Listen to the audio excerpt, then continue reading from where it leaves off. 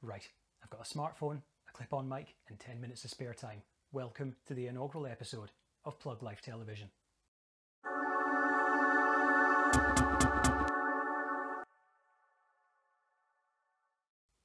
Hi, I'm Ewan McTurk.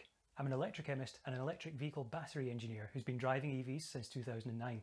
Recently, I gave a webinar for the Energy Saving Trust called Under the Bonnet, Electric Vehicle Battery Misconceptions. Now, the feedback from that webinar has been brilliant, so thank you to everyone who tuned in to watch it live and has since caught up with it on YouTube.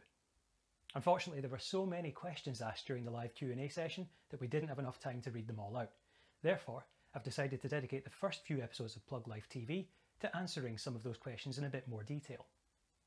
First question is, would it be a simple task to swap out a current lithium-ion battery pack for a new type of battery, or would the car need modifications?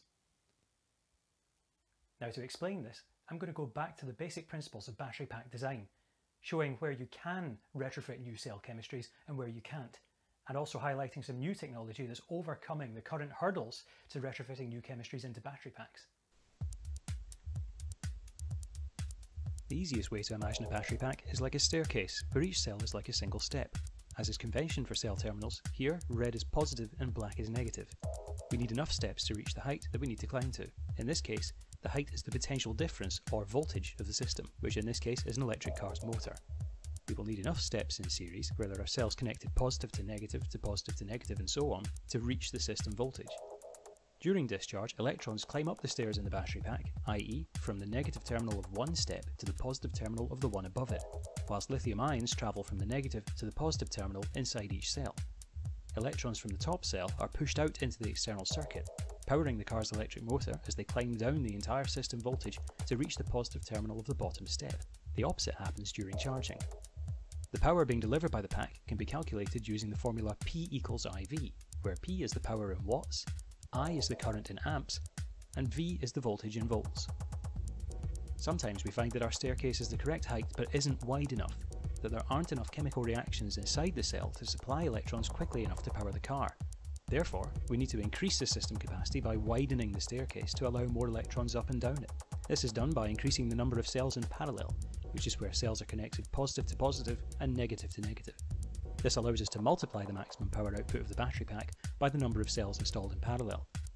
Conveniently, having more cells in parallel for a given load also means that each individual cell is worked less hard, which means that less heat is dissipated and the lifespan of the pack is, theoretically, increased. The total energy contained within the pack can be calculated using the formula E equals PT, where E is the energy in watt-hours, P is the power as before, in other words, current multiplied by voltage, and T is the time in hours. For example, a fully charged Nissan Leaf with a 30 kilowatt-hour battery pack, that's 30,000 watt-hours, has enough energy to run its motor continuously at 30 kilowatts for 1 hour, 15 kilowatts for 2 hours, or 60 kilowatts for half an hour. Since we know the system voltage and capacity of the cells in ampere hours, we have the voltage, current and time data required to calculate the energy contained within the pack. Just multiply the capacity of a parallel string by the sum of the voltages in series. To increase the capacity of the parallel string further, we can increase the number of cells in parallel and widen our staircase up to the point that they can no longer physically fit in the battery pack. Occasionally, there are improvements to cell chemistries in the laboratory that allow the system capacity to be increased and the staircase to be widened without physically adding more cells. In other words, the energy density of individual cells is increased.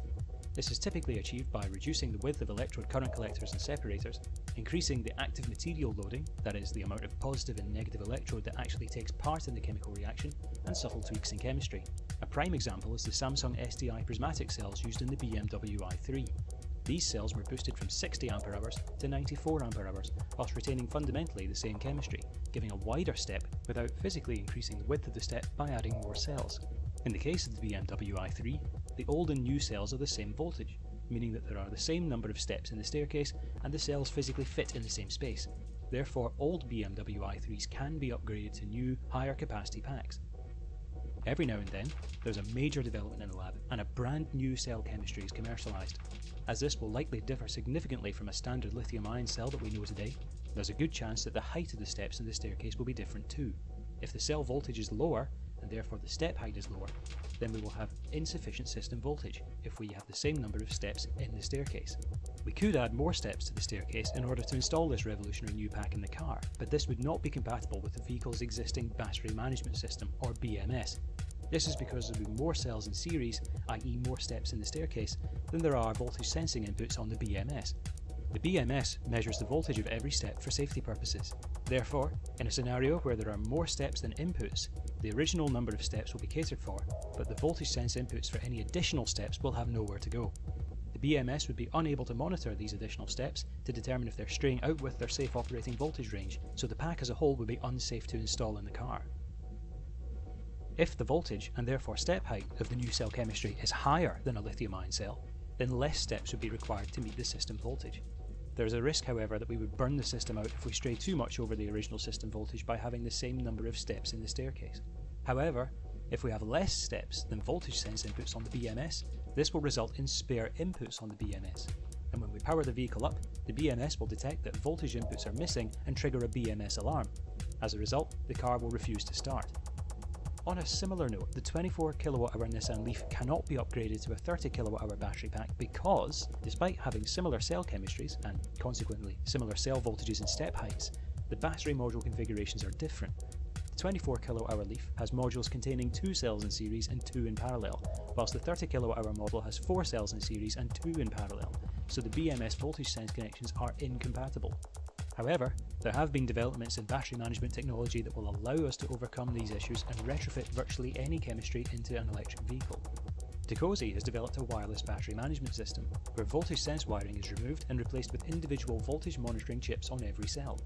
Using a proprietary near-field RF channel protocol, which is patented by the way, so don't try to steal it. The Decosi cell management system is able to feed the voltage, temperature, state of charge, state of health, and history of every single cell in the pack into one neat compact BMS input. The Decosi system is chemistry agnostic and doesn't care about the height or number of steps, thus making it future-proof. As long as you have enough steps in the staircase to give the battery pack a high enough system voltage, and as long as you can physically squeeze enough cells into your battery pack to give a wide enough staircase to meet performance requirements, then the Decosi cell management system will handle it and will readily accept any new cells equipped with Decosi cell monitoring chips throughout the lifetime of the vehicle.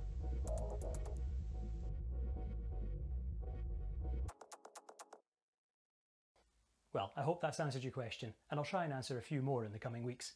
In the meantime, follow me at 106UN on Twitter to keep up to date with the latest battery and electric vehicle developments, and I'll soon have the Twitter account for Plug Life TV up and running as well. See you soon for another episode of Plug Life Television.